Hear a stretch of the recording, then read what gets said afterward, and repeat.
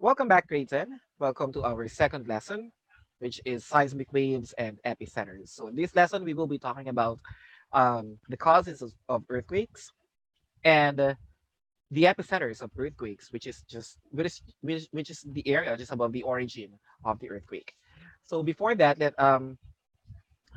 I would just like to remind you that in lesson number one, we studied about the different layers of the earth with a focus on the crust. No? So pinag-usapan natin yung thinnest layer of the earth because this layer is where we live on, diba? So ito yung pinaka nakakaapekto sa atin talaga. And you learned that or the rocks on the surface of the earth, para siyang itlog na nilaga na yung shell niya parang ganun pala yung crust, ano? And we call them the tectonic plates. And you also learned that these plates are actually moving, no? They are moving at yung speed ng movement nila ay parang yung speed ng pagtubo ng kuko mo in a year or yung pagtubo ng buhok mo in a year. So iba-iba yung speed nila. This time we will be talking about a phenomenon or a geologic event that most of us here in the Philippines are very much aware of, and that is this. So this is an earthquake, no? So tingnan niyo yung babae dyan.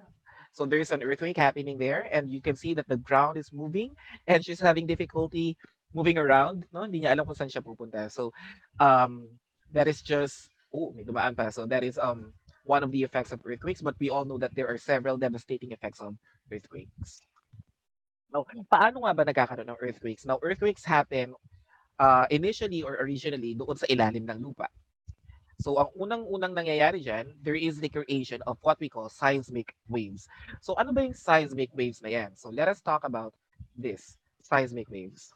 So seismic waves are actually waves of energy, no? So nagsisimula ang earthquake, magkakaroon ng earthquake because there's an energy and it's in the form of waves, no?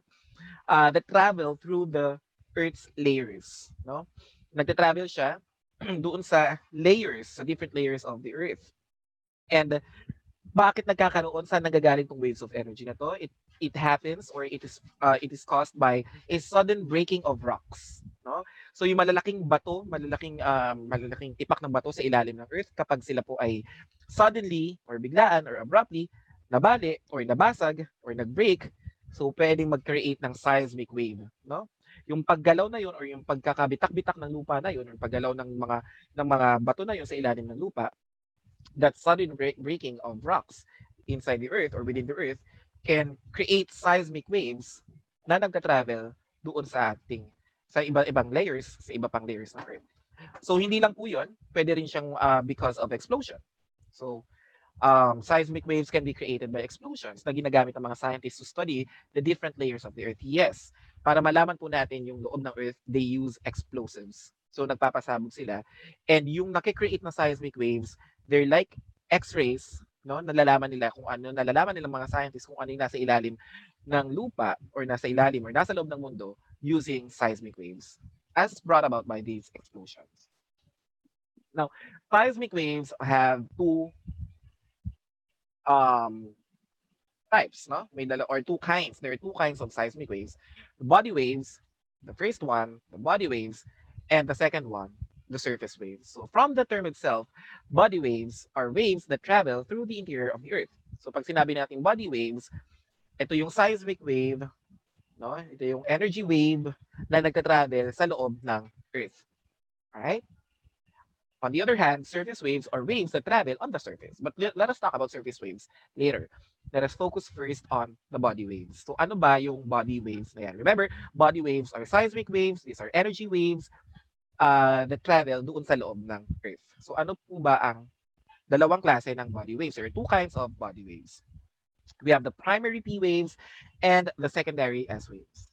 Okay, so the primary or the P waves or the secondary or the S waves. So what is the difference between the two waves? So let us first talk about the primary waves. So primary waves or the P waves are known as the compression waves. No, bakit compression? Let us imagine this block as a block of rock. No, for example, yan yung block ng rock na nasa ilalim ng lupa.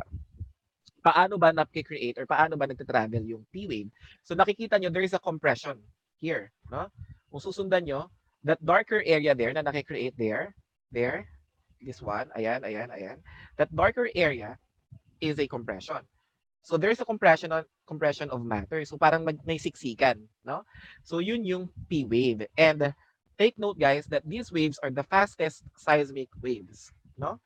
Siya yung pinakamabilis na seismic wave, siya yung unang-unang na-detect ng ating mga station or mga seismic stations, no? Seismic stations are recording stations that record or yun, that record seismic waves. So sila yung sa kanila nakakarating yung seismic waves at sila rin yung nagre-record ng mga seismic waves. At ang unang-unang dumarating sa kanila ay yung P waves. Now, another characteristic of a P wave is that it can move through solids, through liquids and gases. Meaning to say that it can move through solid rocks, even through liquid rocks, no? So, paano ba nagkakaroon ng liquid rocks? If rocks are molten, diba? Doon sa ilalim ng lupa. So, as we go deeper, remember that as we go deeper, the temperature becomes higher. Or pag habang lumalalim, mas tumitindi po yung temperature, mas umiinit. Therefore, rocks there become solid, liquids. No? And of course, they can also travel through gases. The next type of body waves is known as the secondary wave or the S wave. So bakit siya tinawag na S wave or secondary wave? Because it is slower than the P wave. So mas mabagal siya. So yung unang dumarating is the P wave and then after that, ang susunod na darating is the S wave. No? So paano naman siya? Bakit siya tinawag na transverse wave? Because they move like that. So if you imagine a coil or a spring, so kapag minove mo siya ng up and down, so yung wave na nakikreate mo, that's like the S wave or the secondary wave. And here's the catch, they can only move through solid rocks. They cannot move through liquid rocks or even gases. No? Hindi niya kayang mag-travel sa gases. So that's the difference between the primary wave and the secondary wave. Now, let us talk about let us talk about, remember, body waves are waves that travel through the interior of the earth. Sa loob lang po siya nagta-travel. So, doon sa ilalim ng lupa. Once these waves travel already, or umabot na sila, reach the ground, yung surface, kung saan tayo nakapatong, kung saan tayo nakatira. Siyempre, magsisimula yung seismic waves dun sa breakage or pagkaka-breaking ng rock sa ilalim ng lupa. Magre-release siya ng seismic waves. Ang unang-unang i-release niya ay mga body waves. Pag umabot po yan sa surface wave, ay sa surface, ang tawag na sa kanila ay surface waves. So these are waves that travel at the surface of the earth. All right? Now, there are also two kinds of surface waves. We have the love waves and the rally waves. Okay? So these waves, remember, these waves are the ones or waves that travel at the surface of the earth. Okay? So ito po yung nasa ibabaw na ito na yung waves na nararamdaman natin. Ito na yung waves na nakakarating sa atin kapag lumilindol. So let us talk about the first wave, the love wave. So it has nothing to do with the love, the emotion, love, no? It's because of the scientists who um, studied this kind of surface waves. So let us talk about the love waves. It moves the ground from side to side. So nakikita nyo dito sa GIF, the ground is moving side to side. So kapag lumilindol at ang lindol ay paganyan, no? So you're moving from side to side, love waves po yun. Love waves yung nakakarating sa inyo. Yung nararamdaman nyo. And these waves cause the most damage to structures. So, yung mga nakikita nyong structures na sobrang damage, yung mga buildings, yung mga tulay, yung mga roads na sobrang sira, most likely, yung klase ng surface wave na nakarating doon ay love waves. No? Mga love waves. Love waves po yun. The other one is the rally waves. So kung kanina yung surface wave, yung love waves, it moves the ground from side to side. The rally waves, they move the ground up and down. Okay? So pag ang lindol, nararamdaman mong lindol is up and down, so that's rally waves. And most of the shaking, usually, yung mga earthquake na nararamdaman natin, most of them are caused by the rally waves.